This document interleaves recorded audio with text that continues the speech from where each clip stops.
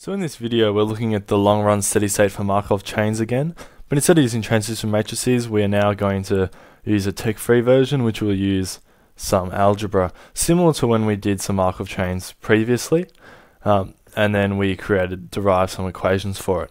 So what we're going to do is we're going to have the two outcomes, and we're going to have, let's say, A and B. We'll get a certain equation with regards to A, certain equation with regards to B.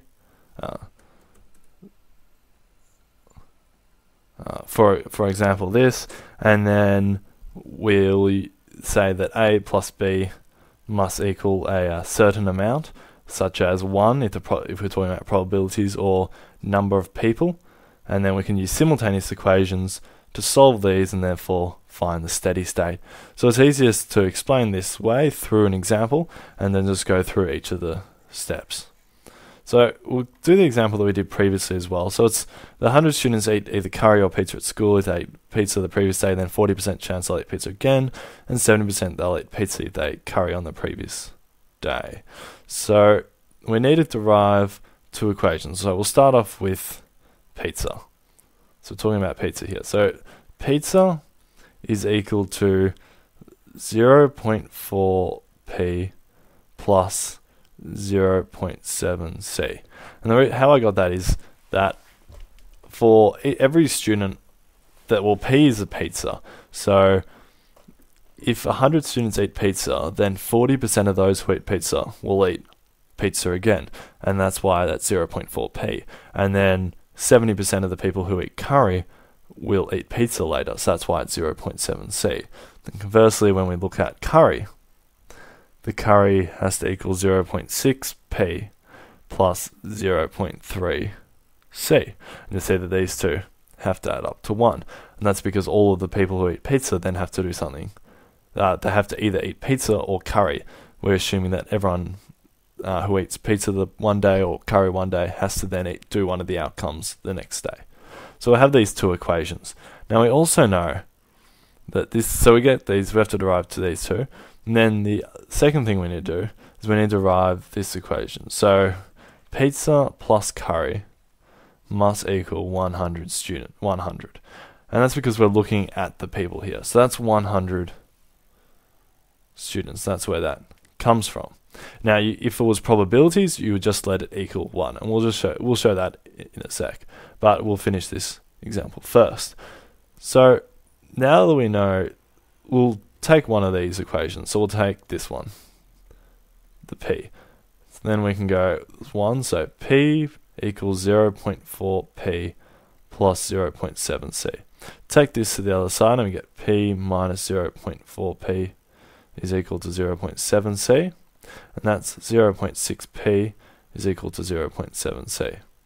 Then we can get that p is equal to 0.7c on 0.6, and that's just equal to 7 on 6. Or you can times the top and bottom by 10, and then we get 7c on 6. So we get p equals 7c on 6. Then we sub this into 2. So this is 1, so we've derived 1 down to here. Then we say sub 1 into 2. P equals 7c on 6. So we get 7c on 6 plus c is equal to 100. So we get 13c on 6 is equal to 100. So c is equal to 600 over 13. So that means 613 students in the long run will eat curry. We then sub this number back into 2, and we can work out pizza. In the long run, how many people eat pizza.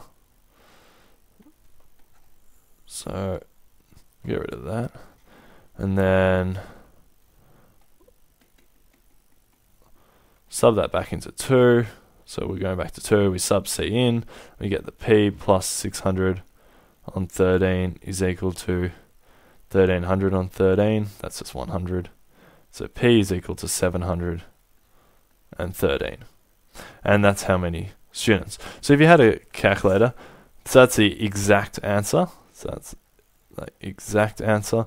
But if it was to decimals, then those can be approximated. The number of students who eat curry is approximate to 46, and the number of pizza is approximate to 54, and see how these add up to 100. And you can see that in the previous example we got the exact same answers. So this method will give you the same ones. The main thing is derive these two equations, make sure you write this one, and then solve for one of these to get one in terms of the other. So P in terms of C, one outcome in terms of the other outcome. Sub into 2, sub it back into 2, or you could sub it into one of these, but it could be a bit more complicated.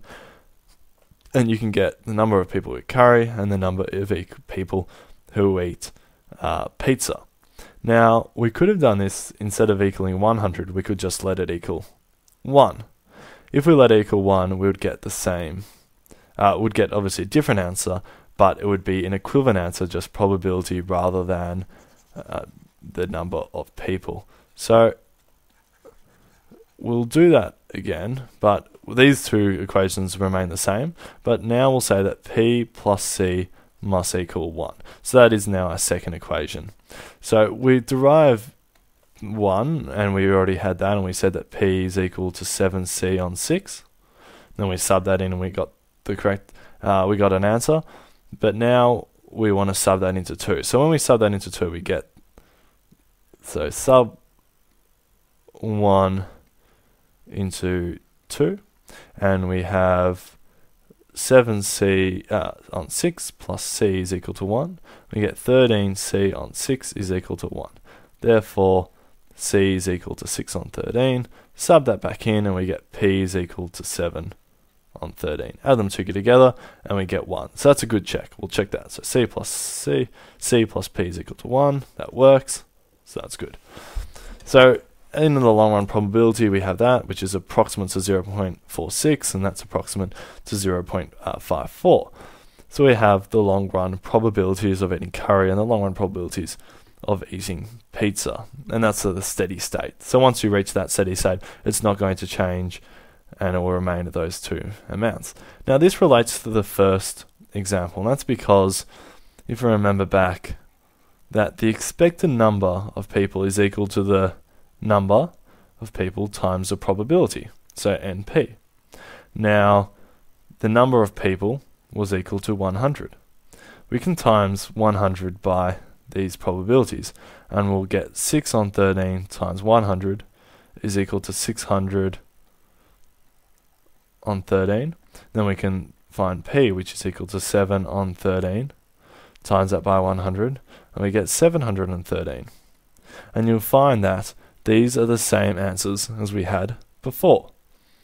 And so you can see how the probabilities and the number of people relate. So with the number of people, it's the same as the probabilities, but we're basically just timesing most of our numbers by n. And from this you can see that it doesn't matter what the initial conditions are with regards to the number of people, it just matters what the total number is. It's because it's just like you can calculate the probabilities, which we've already shown the initial condition doesn't matter, and then we times by the total number. Yeah. So that's how you solve the steady state by hand.